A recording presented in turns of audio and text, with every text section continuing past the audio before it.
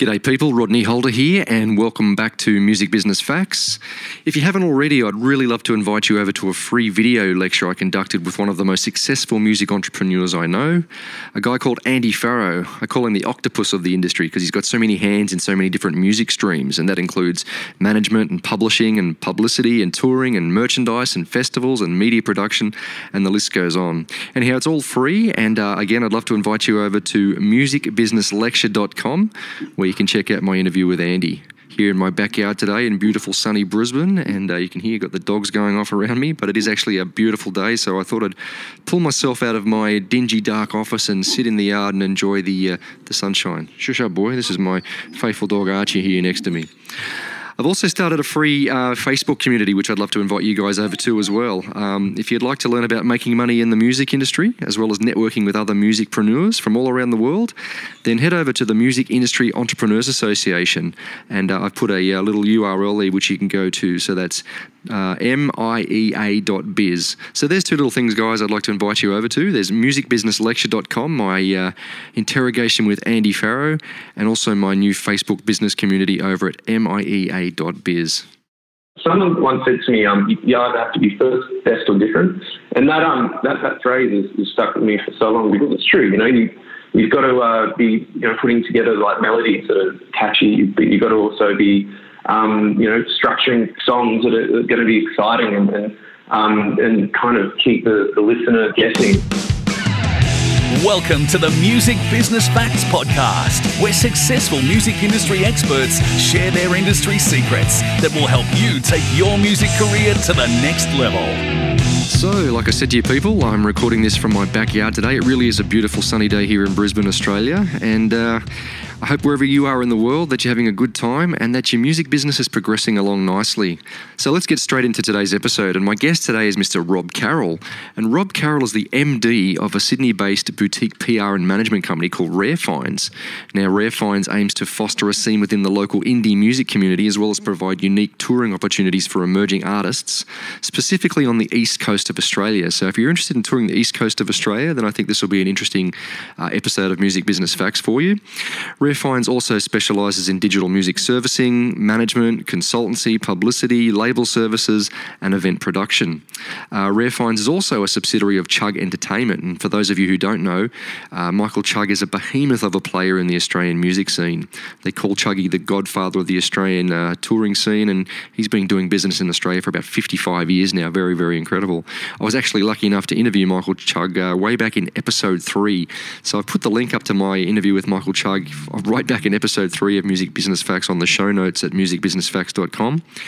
And if you want to have a good laugh at me, go and listen to that. I'm like, hi and welcome to Music Business Facts, I'm Rodney.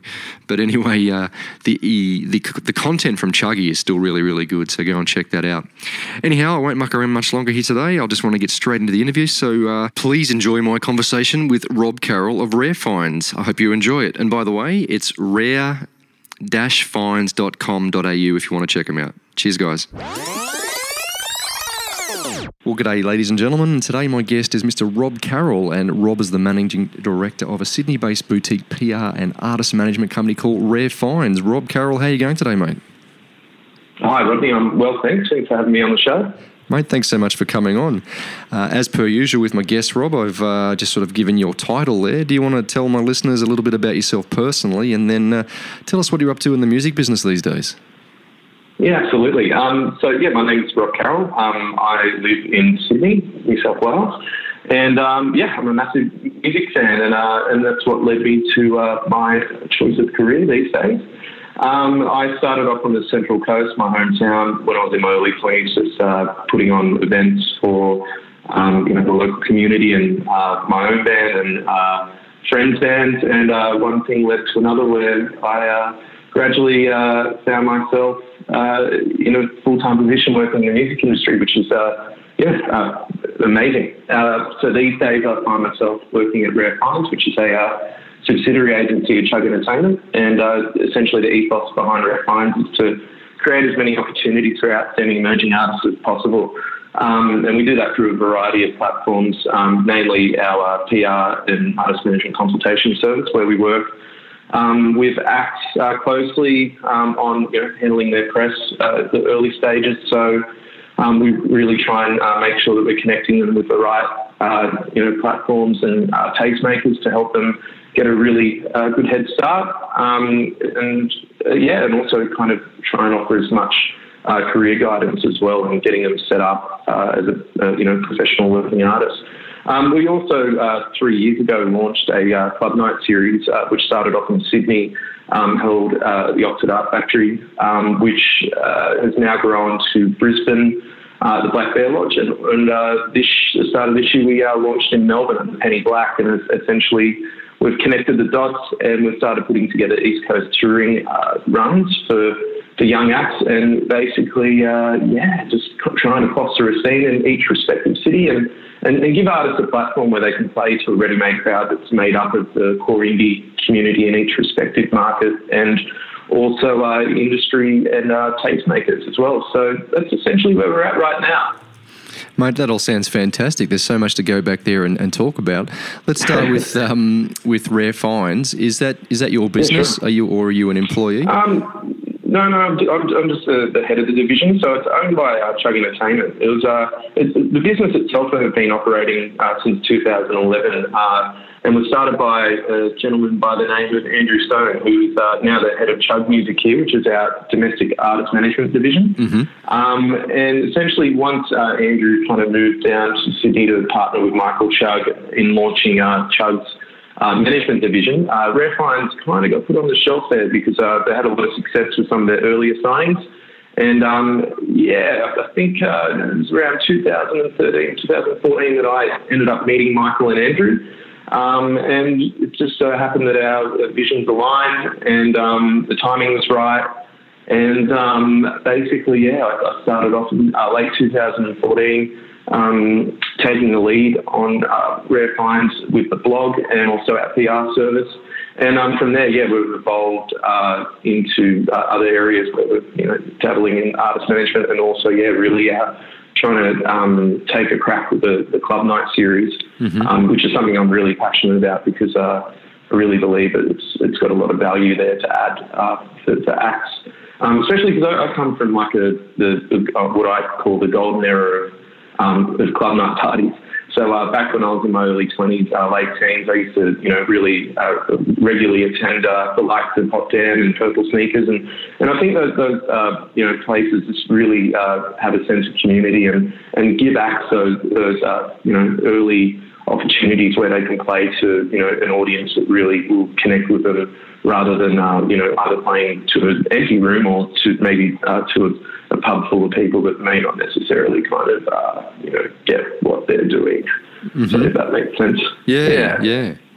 And how does it sort of work? Do you is it kind of like you stack the audience? Is it like a rent-a-crowd sort of thing, or is it you're just relying on popular venues on popular nights, or that's what you're trying to build? Just trying to get an insight into what you're doing there. Yeah, absolutely. Well, I think somewhere like Oxford Arts Factory's got a tremendous reputation in terms of hosting like some of the country's best live music and also a slew of international talent as well. But I think do we have a ready-made crowd did we have a ready-made crowd from the get-go? No, not at all. It's been something that we've had to build over time, and we still very much rely on the bands to kind of help make up the audience as well. Mm-hmm. But over the 3 years that we've been operating here in Sydney, we've definitely built up a regular clientele who are quite dedicated, and one achievement that we're really proud of at this point in time is the fact that we've sold out every event here in Sydney since we flicked over from the free entry model to a ticketed event, which is really exciting. And I guess it's a bit of a testament to the work that we've put in and all the support that we've got from the local community, which is great. In terms of Brisbane, that's definitely on its way, and something that's we've been active in the market for over 12 months now, and it's definitely heading towards the same success that we've had in Sydney and Melbourne. To be completely honest, it's early days, but we're still finding ourselves being widely supported by a lot of amazing people down there and who really believe in what we're doing I think just the concept as a whole. And I think one really other cool thing to add is that the industry itself has been really, positive about what we're doing and received it really well, because I think it kind of helps them, especially agents, where they've got those young acts that they can actually put them in a place, and it kind of kickstarts their touring journey without putting too much pressure back on the artists, because it can be quite daunting on those first few tours when you don't get that support or that festival spot. What do? You go out there yourself, and it's a little bit hit and miss, So I think having something there that exists where we can kind of partner in with the artists and work together and to kind of help maximise the attendance. And also, I guess, alleviate a lot of costs for them, because, we're able to kind of give them reasonable guarantees, remove, the production and venue costs for them, and also, invest a lot of money into the marketing and press, the contribution around the events as well, which is maybe something they don't have access to financially, or they just might not have the team around them at this point. But it's all very exciting, and I think it's something that, I'm not only passionate about, but I really believe in it. And, I guess all I can do is keep doing what I'm doing, and hopefully it keeps growing, and we keep getting the support that we're getting, and we can just keep helping artists. Awesome, Rob. It all sounds really good. Really, you sound passionate, and I was going to say, I suppose it, and correct me if I'm wrong, but I imagine it helps having someone like Michael Chugg in your corner who can have a bit of a push with. Yeah, absolutely. Look, I mean, it's as far as Michael goes, he's always had a big heart for supporting young Australian acts, and that's primarily what a lot of the reason why Rare Finds exists, is because it's giving back into the industry.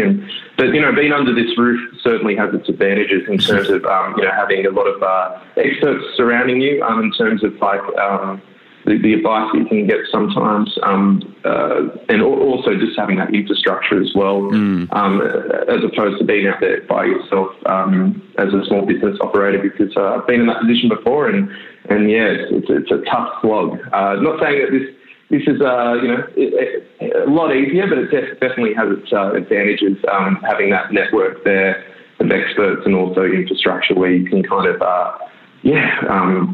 plug in basically and get that assistance. And I guess for anyone listening to this who doesn't know who Michael Chugg is, he's one of the sort of key industry players in the Australian music scene who's been around in the business for over 50 years. So he's a bit of a living legend, and absolutely he's always been very supportive.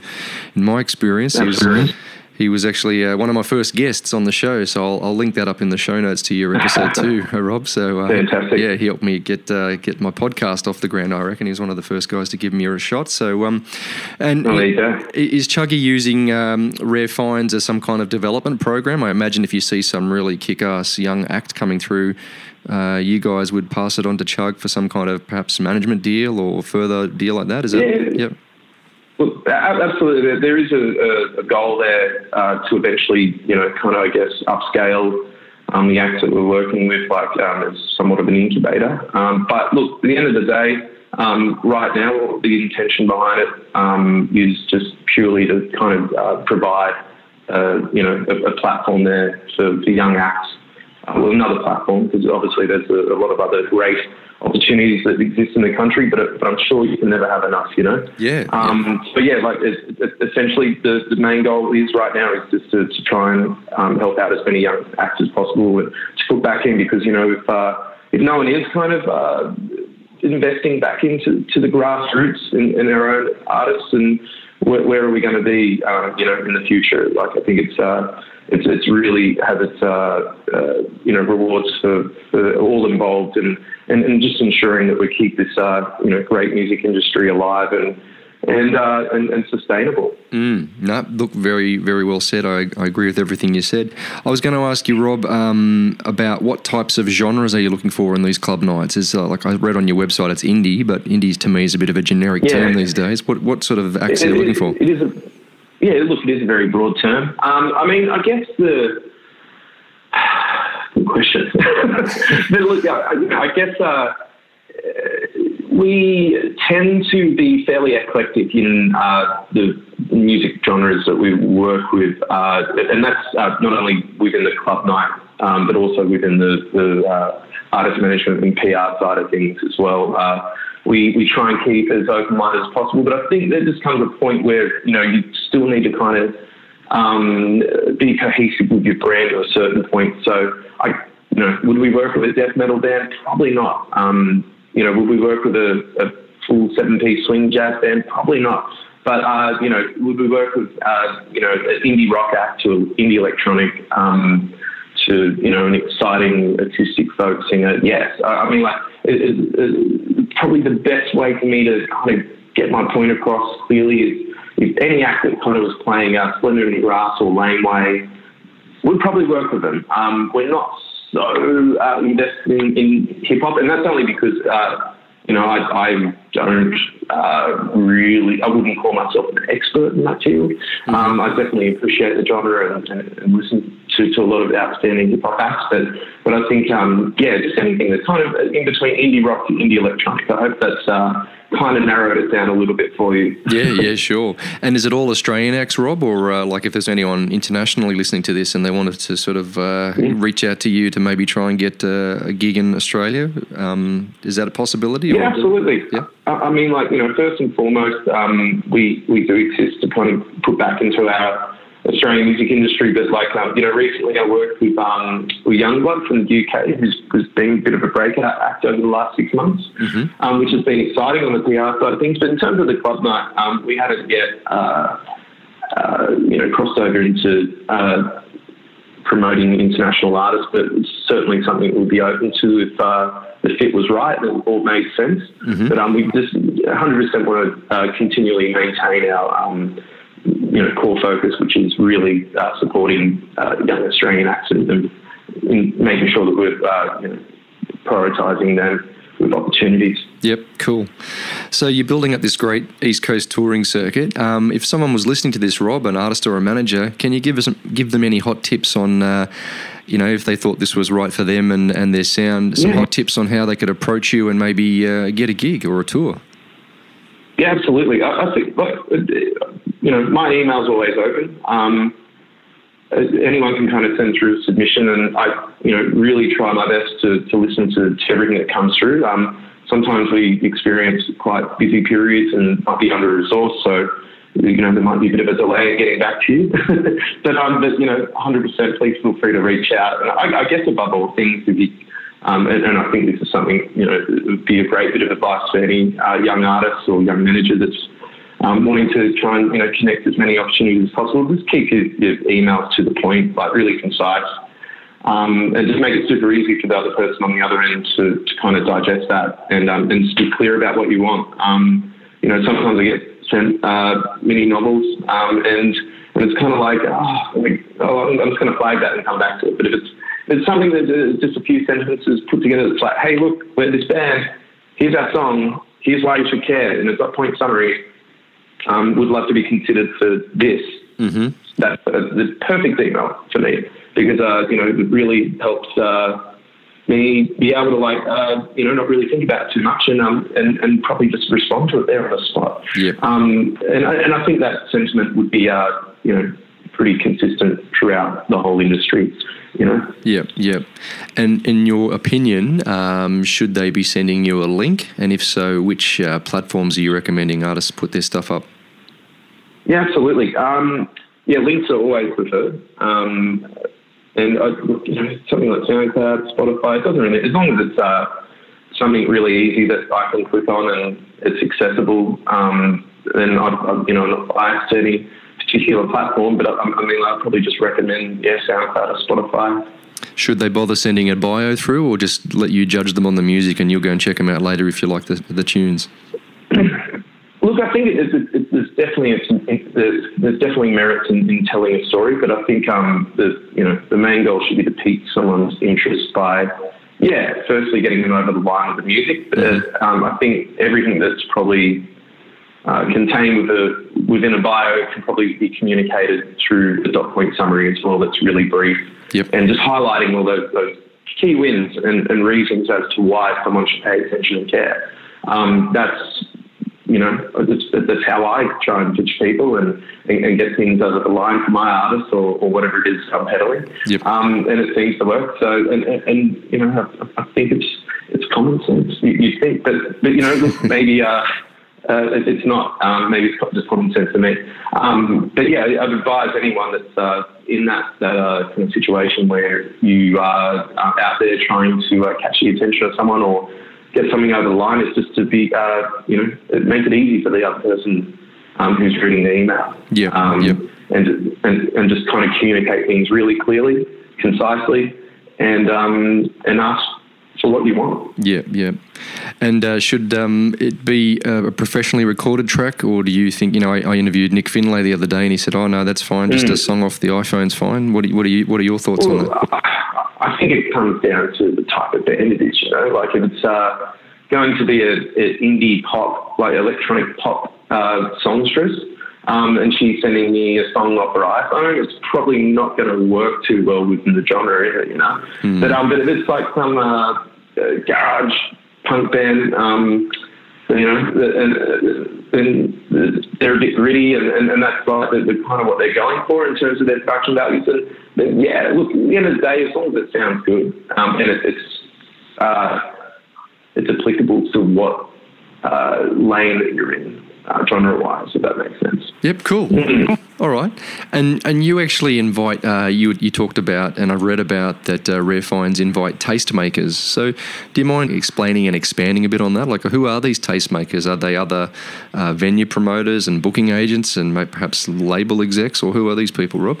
Absolutely. Well, look, you know, I think you can group, there's a lot of crossover in that statement. Like, we try and invite industry and key media down to our events as much as possible. But I guess because we are curating lineups where a lot of the artists are kind of hot and ready to go, and there's a lot of attention around them already, I think, you know, we kind of naturally attract a lot of that attendance as well. Like, where we will just have, you know, labels reaching out directly, or they've reached out to the artists and requested a door spot. So I'd say it's probably a lot of it's just organic. But, like, you know, for example, like the Sydney Club Night, the birthday celebration we're having this Saturday, I'll be reaching out to a lot of labels, managers, publishers, and also a lot of people in the media space who we think it would be great to have there and benefit the bands. So I guess, you know, I mean, from a tastemaker point of view, I think there's a lot in this country, and some of my favourite outlets would be anyone from like Pile Rats to Purple Sneakers, you know, or even off the blogs, like to the likes of FBI or people at Triple J Unearth and Triple J. And obviously, like, you know, you've got your Spotify and Apple Music playlist curators as well. I think all those types of people really can help artists at those early stages of their career. And yeah, it's great to have them in the room, and even better that, you know, we seem to be on track with the lineups that we're putting together on our end, where they want to reach out themselves and come along to the gigs to check out what's happening. Sounds great. And how does the business model work, Rob? Do Rare Finds act kind of like a booking agent where you take a percentage, or do you take the whole door and then pay the act? You said you pay the acts a small performance fee. Yeah. I'm just sort of curious for the business model. Yeah, absolutely. So we act as a promoter. So essentially, we take all the risk of the show. We'll pay artists a set fee. Yep. And then obviously we absorb all the other costs. We also have partners that are involved with the night, Porto, Sailor Jerry, Arthur Street Studios, and Mountain Goat Beer, and they do financially support it, which is great because it really helps us, create a situation where we can obviously keep the ticket price fairly low, which so it makes it accessible for punters, and then also ensure that we're able to pay the bands reasonably well, like to the level that they're at, and remove a lot of those overheads that they would normally have, such as marketing and graphic design and logistical overheads, production, venue hire. I mean, it all adds up in the end. But there's also other things that we bring to the show as well, being a club night model, like, you know, being like photographers and DJs, which helps add to the vibe, but also, you know, photographers are great. It gets the artists a little bit of extra content as well. So yeah, you know, it's essentially just us acting as a promoter, and ensuring that we can try and create the most favourable situation for the artist as possible, for where they're at that current stage of their journey. It just sounds awesome, mate, because as most people know, well, not all artists, but a lot of artists these days are going to really grow their fan base through developing a live following. And like you said, it's bloody hard when you're starting out with so many artists and bands out there. So, yeah, again, it sounds like a great service for you guys that you're offering. What are your thoughts? You know, you're obviously at the coalface doing this. What are your thoughts on the Australian, you know, indie music scene, or the Australian music scene in general these days? I know that's a big statement, but how are you seeing? Right. Well, okay, yeah. I guess at the grassroots level where I work, I think we're in a really good spot. You know, it's just never ceases to amaze me, like how much, you know, the bar is continually lifted, and how consistent that is too. You know, there's some really exciting artists out there at the moment getting around and doing you know, some incredible things on a global level as well, which is just tremendous. I mean, you know, the age of the internet obviously assisted with that, but the fact that, you know, you see a bunch of young Aussie artists competing there on a global level and absolutely smashing it, it's you know, I think we're in a really advantageous position for the future of our industry, and it'd be exciting to see over the next few years these artists come through the ranks and continue to grow and become, you know, the next act that will hopefully, you know, stand up and be someone that we remember for, you know, a great period of time. Absolutely, and I like how you said how with the fact that there are so many artists these days that, you know, you're seeing the bar raised. You know, I've seen it in a couple of different genres, but yeah, I think due to the sheer fact that so many people now can be a musician and release their own music, that I mean, you have to be good, but you've also got to have something else. What are some of the traits that you see, Rob, that these artists that get your attention? Obviously, good songs, good performances. I mean, for instance, things like image, and we mentioned story before. What are some of the traits that you think an artist needs to break through these days, Rob? Look, it's always going to be about the song. As cliche as that is, it's true. Like, you know, that's what music's about, isn't it? Yeah? So I think as far as what makes what pricks up my ears in terms of new and exciting and known act, I just think such a broad. There's just so many things to consider, but I guess one being originality. Someone once said to me, you either have to be first, best, or different, and that phrase is stuck with me for so long, because it's true. You know, you've got to be, you know, putting together like melodies that are catchy, but you've got to also be you know, structuring things songs that are going to be exciting and kind of keep the listener like guessing. You know, things that are formalic like tend to kind of bore me, which I'm sure they do a lot of people. So I think, you know, when it comes to like an artist and the way that they kind of harness their dynamics and structuring and keep things like really interesting, keep me on the edge of the seat, that's something that really like that I highly value as a music listener. So yeah, it's like originality is a big one. Just really pushing the envelope and trying to kind of do things differently and putting your own spin on it, I think. And I think you can kind of hear that when you're listening to a track that connects. Is like, you know, if someone has really spent a lot of time and are being honest about what they're doing. I think when people try to start sounding like something in particular, I think it's easy to kind of pick up on, and you can kind of see right through it, I think. And I think the kids are that clever these days as well. They'll really know if it's transparent or not. So I think it just pays to really you know, work as hard as you can in terms of trying to develop your own sound and just trying to come up with the best work that you can in terms of you know, really well thought out structure, dynamics, and catchy melody. I guess that's what gets me. Yep, that's good. And let's face it, Rob, you're one of these tastemakers. You're one of these gatekeepers. So it's great. It's great hearing that from you. So. Well, you are, because cool. you've.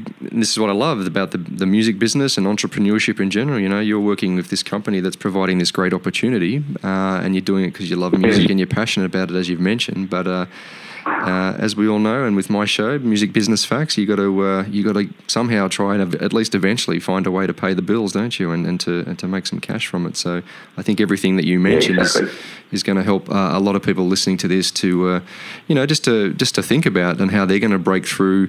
I often say, for every artist that sends me a track, there's it's good, it's bad, it's ugly, whatever it is, but there's going to be another 1,000 bands or artists that are doing a very similar thing, and they're all going for they're all vying for that attention, whether that be of you or of Chugg or the label or the other promoter or the support act or whatever it might be. So yeah, I think absolutely. But I think music's always subjective as well. So just because I don't particularly like something doesn't mean it's not good. And I think that's that rule applies to everyone. Yeah. But yeah, I guess key takeaways from that in terms of what I look for in a song. It's original. It's real. And there's something like that I can kind of get around because it's enjoyable to listen to. And I'd add to, just off the back of what you were saying, and rejection's part of the process, isn't it, Ari? I think that, musicians, you've got to have pretty thick skin. And I always say, as soon as you get up on a stage or release a track somewhere, somebody's going to say something probably nasty or derogatory towards you, and you've just got to be able to cop that, as well as copping, lots of no's and lots of emails that go unanswered. So that's just a part of the journey. Yeah, absolutely. We try to be as constructive with our feedback as possible, and even if it isn't the right for rare finds, and we feel like there's someone else that it might align a little bit better, than we try and help as much as we can, or if we can kind of give any kind of feedback on how the artist might be able to improve, then we're happy to do that. But we'd never be nasty about it. That's for sure. We always try to remain as encouraging as possible, because people are really exposing their heart, everything to the world in terms of when it comes to songwriting. It's a very personal thing, and so I think it's good to be constructive, but also mindful not to be too brutal. That makes sense. Yeah, well, that's it's a good attitude to have, because there's plenty of other people out there that are going to tell you how shit you are or how they could do better. Yeah. So, Rob, is there anything else that I haven't asked you today that you'd like to either address or talk about or promote that what you're doing and helping young artists build up their live performance skills and their audience?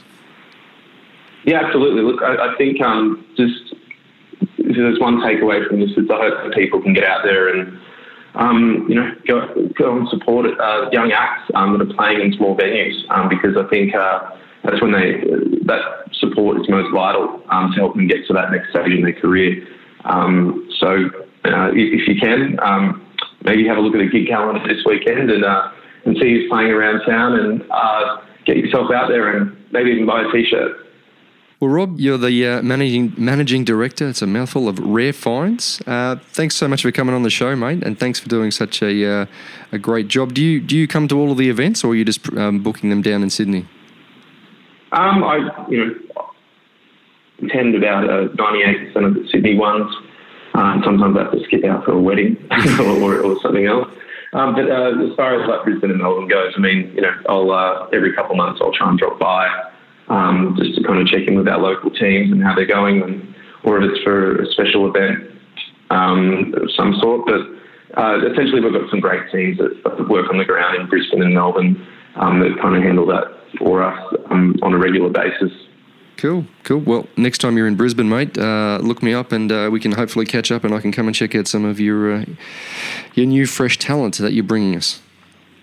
Absolutely, mate. I look forward to it, Rodney. All right, Rob, thanks for your time, mate, and take care, buddy. Thank you. You've been listening to the Music Business Facts podcast. For more essential music business tips and information, visit musicbusinessfacts.com.